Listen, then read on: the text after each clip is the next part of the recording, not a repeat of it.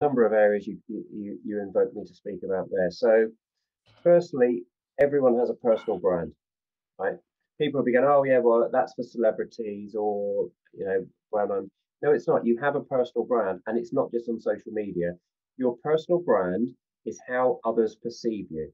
Mhm. That is your personal brand, right? So if for example, they look at Dave and say, Dave, oh, Dave's really well known for. Dave's an expert in car mechanics and stuff. That's what he's known for, right? That's his personal brand. He's a fantastic mechanic, or Sue is a fantastic artist, or Alison is a fantastic. That your personal. What is it? If others would say about you? What do they believe? If they had to describe you, how would they describe you? And that's your personal brand.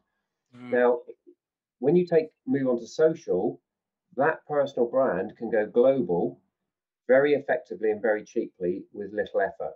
That's Mhm. the difference that social's made. Right? Previously, it would have been people who dealt with you physically in the real world and knew you. A short few number of people would know your personal brand.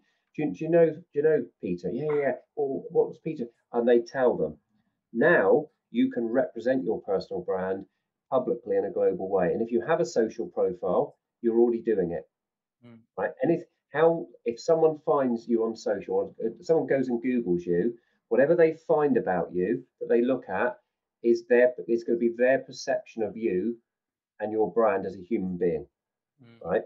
So if they find 6 articles about you talking expertise around architectural engineering, they'll probably figure out this lady knows what she's talking about. Oh, architecture. Look at this stuff. Oh, this is really this person sounds like an authority in that. They've made that decision based on whatever they found.